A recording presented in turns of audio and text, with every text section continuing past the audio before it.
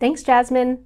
Bill, it's so good to see you in person after a year and a half. How are you? Richa, I'm all things considered just fine, and it's nice to be with you. Also, how are you doing? We're doing well, and over the last year and a half since we've seen each other in person, so much has changed in education. So I'm excited to be able to talk through that with you today. We just saw James Wiley from EduVentures, and he talked a lot about personalization in education. And I know that's something that you are always excited to talk about and have spent a lot of time on. Can you share your perspective on personalization in education today? Yeah, absolutely. I'm happy to. Education as an industry has been going through a digital transformation for decades. But this last year marked a real turning point brought on by the accelerated technology adoption we all experienced during the pandemic. And at Blackboard, we don't think we're going back to the way things were pre-COVID. And at the same time, we believe that students will demand and expect an experience in education that's analogous to what they experience in other aspects of their digital lives, a user experience that is dynamic and personalized. And for a variety of reasons, we think that meeting those expectations is not only possible, but will also result in enhanced outcomes for students, educators, and administrators. Absolutely agree, Bill. Can you give us a few other examples outside of education where personalization has unfolded? Well, I think we could all talk about a number of different industries, and I think retail is a good example. Like many of us, I grew up with the traditional shopping experience. I visited brick and mortar stores near my house during business hours and selected from in-stock products. And as home internet connections became more common in the 90s and early 2000s, the digitization of the shopping experience began to grow and evolve. And as a critical mass of people started to shop online, data aggregation began leading to the ability to create personalized retail experiences. And by personalized, I mean proactive nudges just for me from the companies where I shop. Think about Instacart putting items in my cart based on my past shopping habits. And now they even send me a push notification on my Apple Watch reminding me to buy something before I run out. And we've seen similar personalized experiences unfold and evolve over time in other industries like entertainment and healthcare as well. Why do you think the timing for personalization in education is right now? Well, looking at the journey we've been on as an education community, we have come a very long way from the traditional experience. Education has been digitizing for some time. We've seen an ongoing and massive deployment of online courses over the last 2 decades. And while the use of digital tools to support education has been growing, you might ask, why hasn't education made the shift to personalized experiences that took hold in other parts of society? Well, if we go back to those other industries, we have seen a common progression of digitization, data aggregation, application of technology to garner insights, and then the elevation of those insights into the user experiences. And in those other industries, personalization began once a critical mass of users engaged consistently in a digital platform, and then data associated with that engagement was aggregated so that insights could be derived. Well, with the rapid shift to remote instruction in response to the COVID-19 pandemic, we have now seen in education a critical mass of users engaging in a digital platform. Almost overnight, education experienced a move from fractional participation in a digital environment to essentially all users in the global education community engaging in a digital platform. This growth in usage creates the potential and the opportunity to now harness the data to deliver personalized experiences. Can you share the volume of utilization of digital engagement in education right now? Yeah, digital engagement exploded this past year as a result of the global pandemic. And here are just a few stats from 2020 to give you a sense of that growth. Use of Learn SaaS grew by 400%. Use of our virtual classroom solution, Blackboard Collaborate, grew by 4,800%. And Blackboard Ally, our accessibility tool, increased the number of files that were altered to make them more accessible by over 200%. Now, importantly, over the last year, this massive digital engagement driven by COVID enabled continuity of education.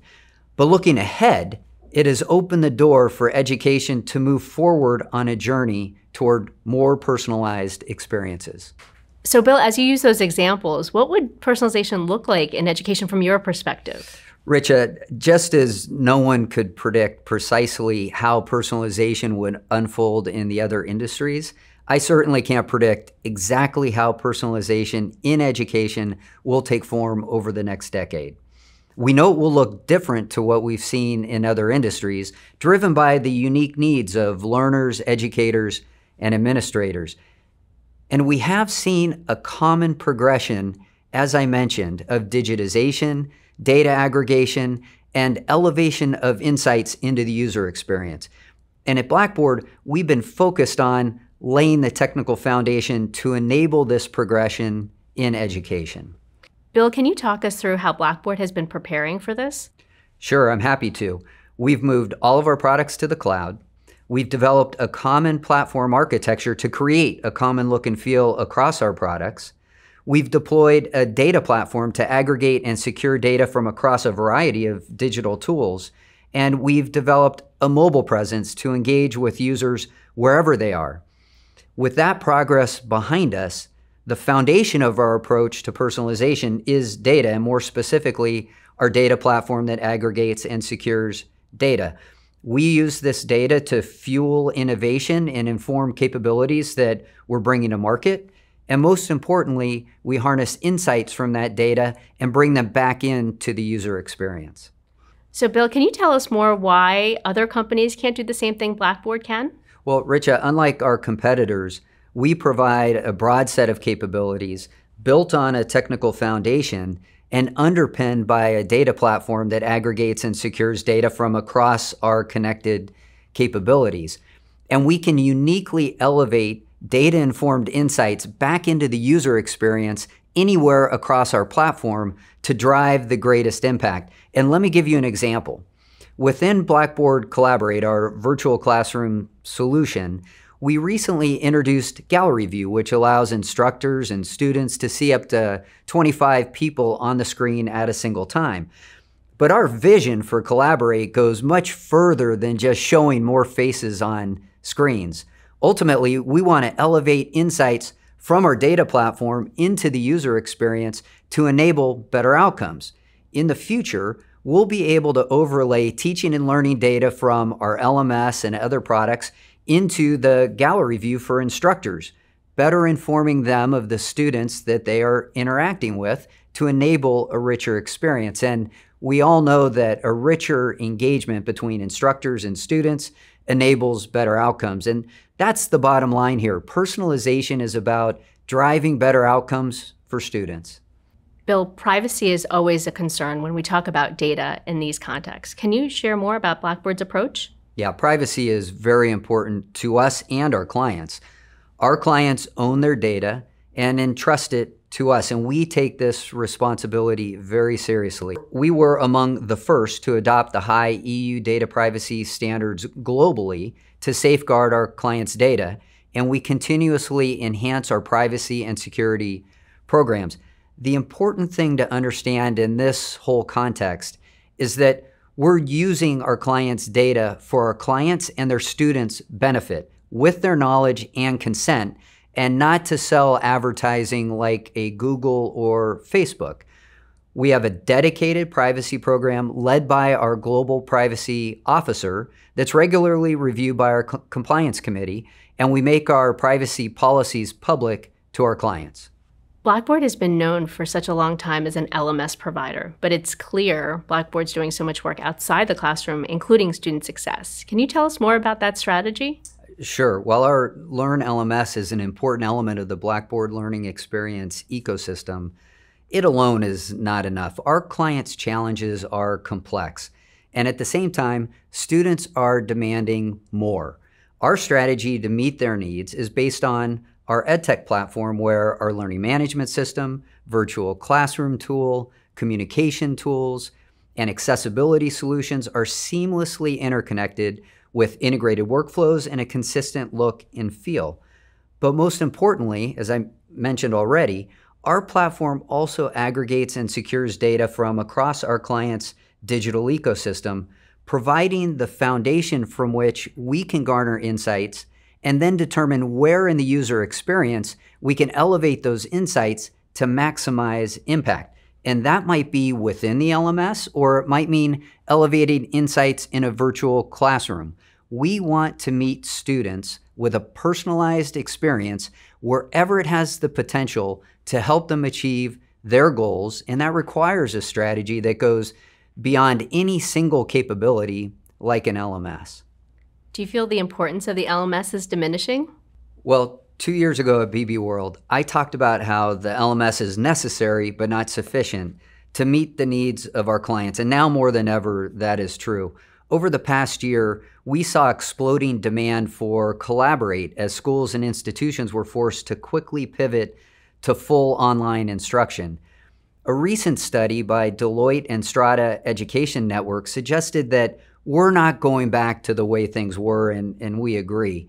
In fact, they said that the most innovative higher ed institutions will adopt a hybrid learning model going forward, which blends an on-campus and digital learning model.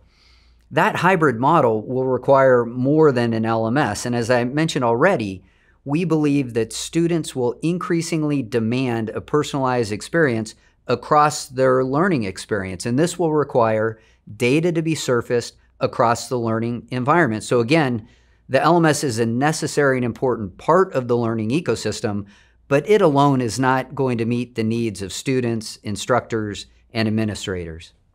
Why is data such a critical component to drive enrollment, retention, progression, and graduation?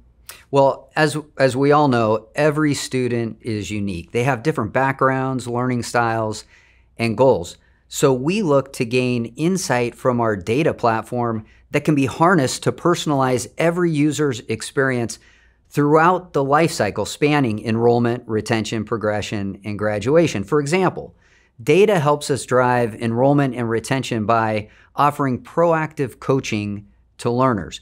We use data-driven alerts to identify the learners who could benefit from personalized outreach before classes begin and throughout the learner's journey.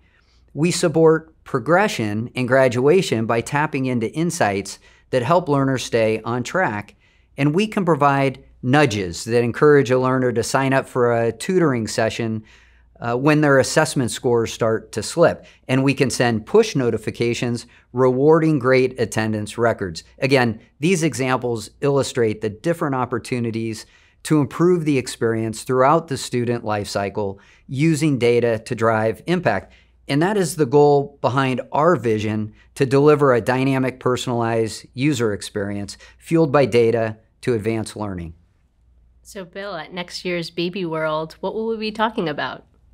I'm actually really excited to think about where we'll be a year from now and to start to see some of the benefits that learners, faculty, and administrators will be seeing as personalized experiences in education continue to unfold. For example, I mentioned earlier how today we're working on a feature that will give instructors teaching inside Collaborate insight into teaching and learning data from Learn so that they can personalize their instruction to meet their class's unique needs. This time next year, I think we'll be hearing from instructors about how this has helped them improve student engagement. Bill, any final thoughts for our audience today? I just would like to share how optimistic I am for the future of education. We lived through a very trying time, and now we're turning the corner and are able to focus on the future. As we look ahead, I hope the unique value that our partnership provides is clear. Through our platform that includes Learn, Collaborate, our accessibility tool, Ally, and other communication tools, along with our student success solutions, we are paving the way for delivering increasingly personalized experiences that no one else in the market can deliver. As a company, we are focused on and committed to advancing learning with our clients to make a real impact in education, and that's really exciting for us. Well, Bill, thank you so much for making time and sharing your insights. Now, Jasmine, back to you.